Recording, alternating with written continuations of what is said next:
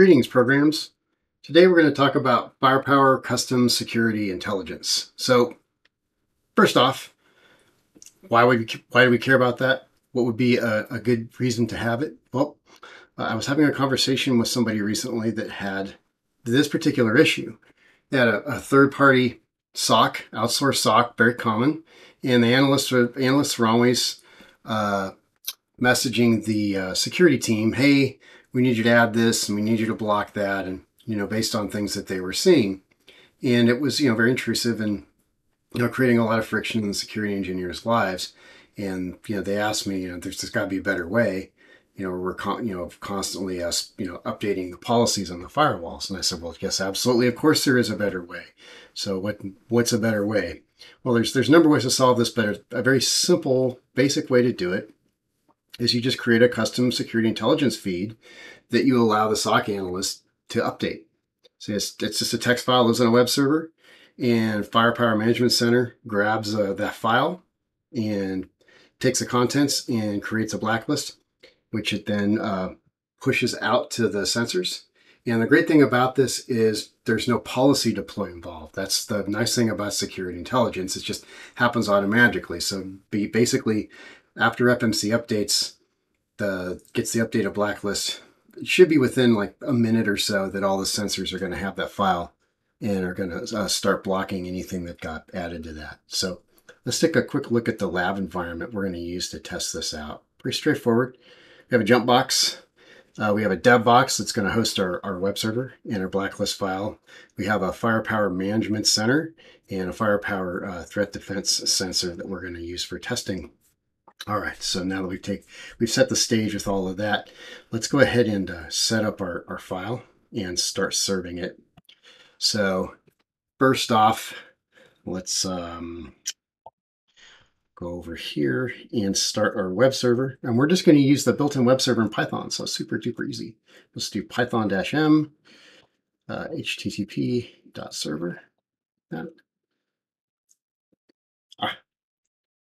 There's typo of the day. Python 3. There we go. So now we're serving up anything that's in that directory. So now we'll do hop over here, and we'll just do a vi blacklist.txt. And I'm just going to put just a comment in the top of the file.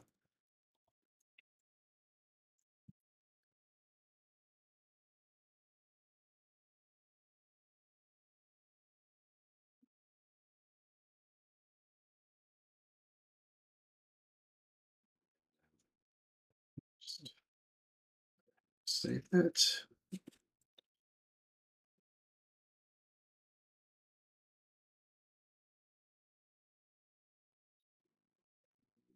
There we go. All right, cool. And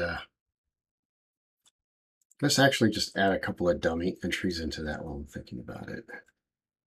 I'll just make some stuff up. So that's the format, real basic.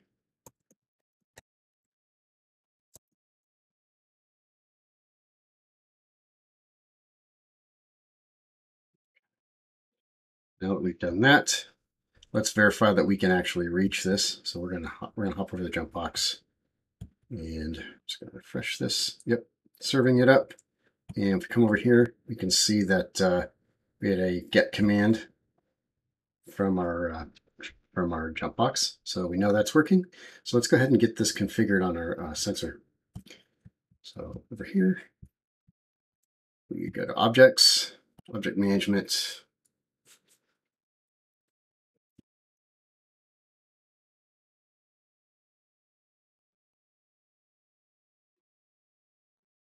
Intelligence,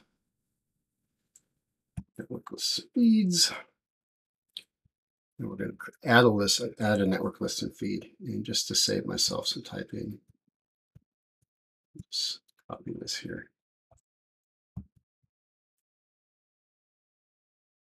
Oh, it's a SOC name, type of feed.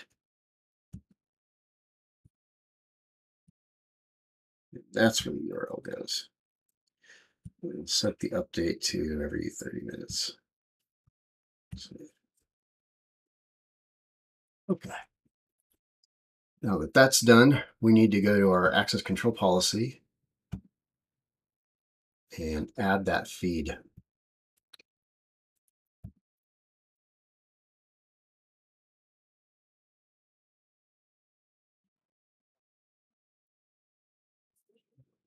There it is. Put that into our block list over there. Save it. So this one time, since we've modified the access control policy to include a new block list, we'll need to push that down. But subsequently, when that file gets updated, it won't require a deploy. So the deploy is just because we're changing the configuration. After this, a deploy won't be required. So while that's cooking, let's go and pick out a test. So I think we'll try example.com.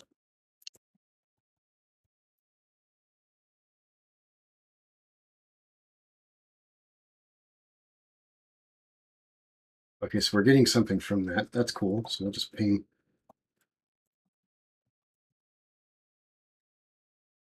Okay, cool. So we're just gonna grab this address here.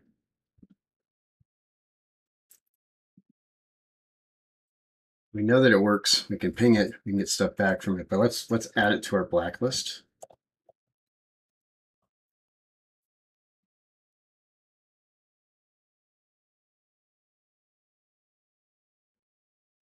That's done. And actually, now that we've done that, let's just for funsies, let's see what we can do with this here. Oops. That's good. Yep, we're good. Okay.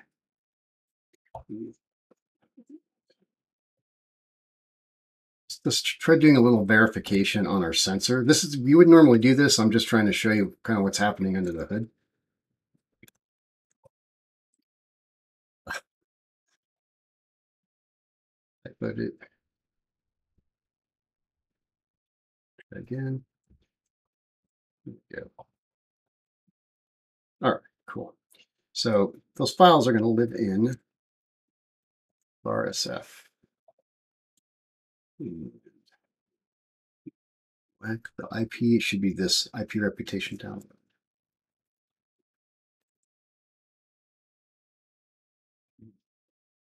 There it is. And it's going to be one of these. So let's just cat a couple of these. See if we can figure out which one it is. And let's just guess that it's going to be the biggest one. This one here, maybe. No, that's a whitelist file. Let's try this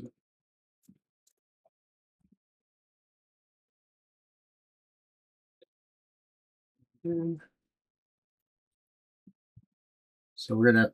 So these are UUIDs. So yeah, okay, that's the global. Let's try this one. Eventually we'll get the right. We'll find it.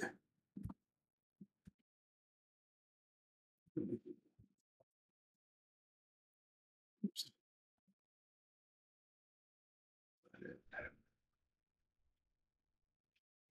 Let's try this one.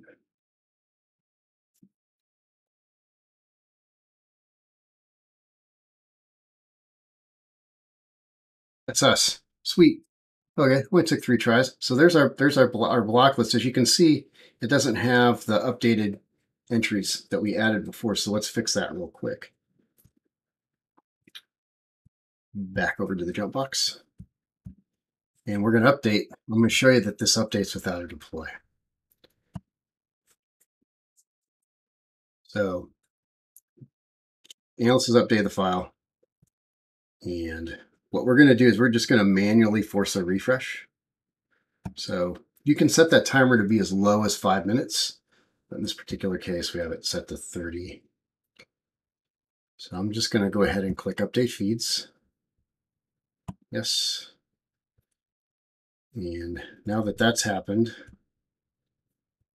we'll see that you can see that this is the IP address of Firepower Management Center. It went out and grabbed the file a second time, right? So now what's going to happen is it'll grab the file, it's going to process the file, then it's going to take the changes and it's going to push it out to all the sensors.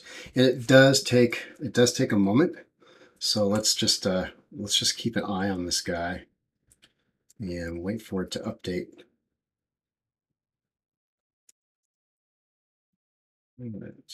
While that's happening, let's go over and set up a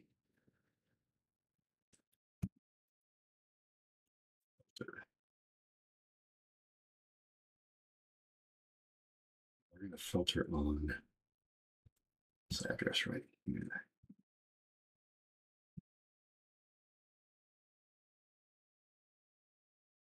Go to the live log. And we're going to select destination IP.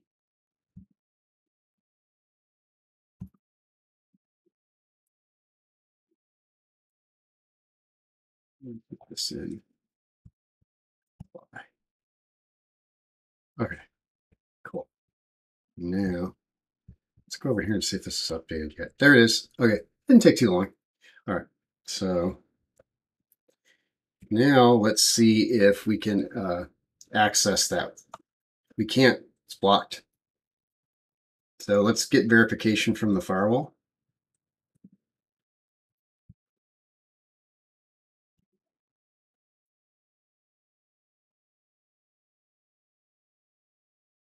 There you go. So if we expand this to get a better look, there we go. Security intelligence category, SOC blocklist. All right, so there you have it. Pretty easy to do. And thank you for hanging out. And I hope this video is helpful. Have a great day.